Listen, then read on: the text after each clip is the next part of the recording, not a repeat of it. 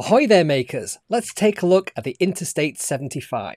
Let's enter the LED matrix with this all-in-one USB-C powered controller for HUB75 panels. Interstate 75 is an RP2040 powered driver board for HUB75-style LED matrices. It's designed to plug neatly into the back of the LED panel and provide a quick and easy access to whip up some scrolling signage or an eye-catching LED display for some sensor outputs. Interstate 75 is powered and programmable by USB-C. USB-C is capable of providing up to 3 amps of power, which should be enough to power the 64 by 64 or smaller panels, assuming that you're not planning on anything too eye-bleedingly bright.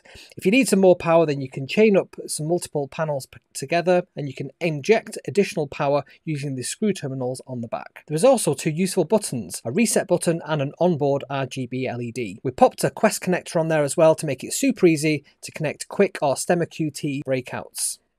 So let's have a look at some of the features. So as we said before, it's powered by the Raspberry Pi RP20, which is a dual-core Cortex M0 Plus running at 133 MHz with 264K of RAM. Now this board also has 2 megs of onboard flash, which is plenty of space to store your programs, whether they're in MicroPython, CircuitPython or C++.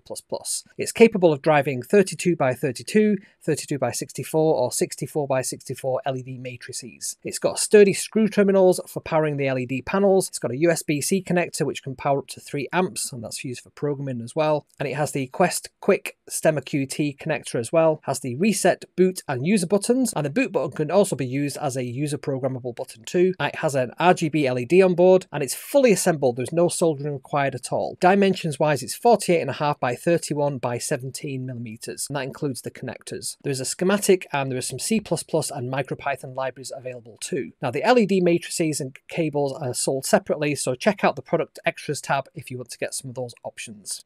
Software wise, so let's enter the matrix with this. We can, because it's an RP2040 board, the Interstate 75 is firmware agnostic. That means you can program in C, C++, MicroPython or CircuitPython. Our C++ and MicroPython libraries contain some spiffy HUB75 drivers that use the RP2040's PIO, programmable I/O state machine, and DMA to minimize CPU usage and maximize a luscious 10-bit gamma-corrected color depth. You'll get the best performance using C++, but if you're a beginner, we'd recommend using our batteries included MicroPython build for ease of getting started. You can use CircuitPython on the Interstate 75. Because CircuitPython drivers are designed to work with a bunch of different microcontrollers, you won't get the fancy RP2040 architecture specific tweaks that we've made in our library, but you do get access to Adafruit's ecosystem and their mighty Display I/O library, which makes it much easier to display all kinds of different things such as text, drawing shapes, and displaying images as well.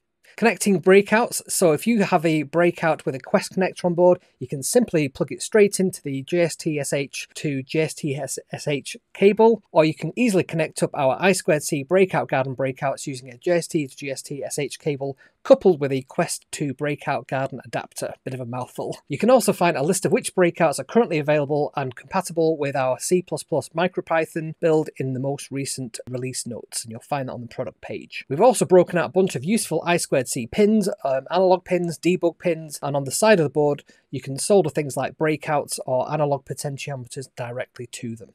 So about the 2040. So this is Raspberry Pi's flagship microcontroller board. It's a dual-core ARM Cortex M0 Plus running at 133 MHz, comes with a whopping 264K of RAM, and it has all the standard peripherals, the I2C, the SPI, UART, pulse width modulation, clocks, and so on, as well as USB support. One of the really exciting features of the RP2040 is the programmable IOs, the POs, which allow us to execute custom programs that can manipulate GPIOs and transfer data between peripherals. And that means that they can offload these tasks, which require a higher data transfer speed and precise timing that traditionally require a lot of heavy lifting from the CPU. So really, really advanced features there.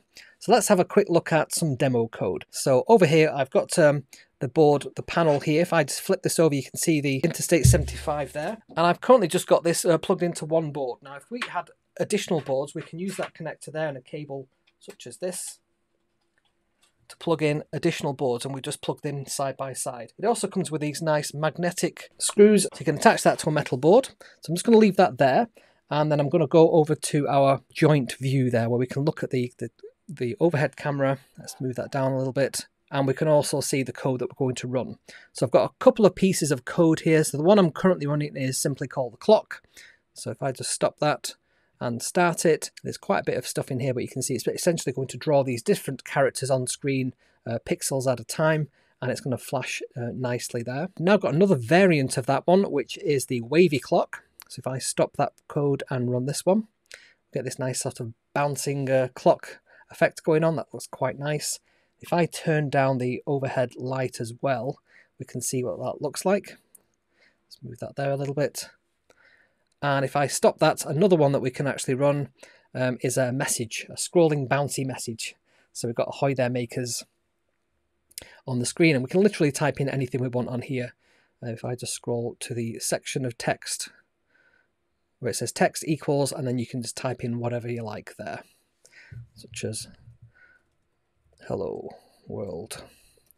And if we just rerun that, we'll now have hello world scrolling past as well. This is what I love about MicroPython and CircuitPython. You can make very quick changes to your code and run it instantaneously without having to compile. Okay, so if you like this and you want to see more kinds of videos about robotics, I have a channel over on YouTube. If you go to youtube.com/kevinmcaleer28, and I did a recent video about RGB LED strips as well that you might be interested on over there. So thanks for watching this short introduction video to the Interstate 75. So I hope you found that interesting, and I shall see you all next time. Thanks for watching. Bye for now.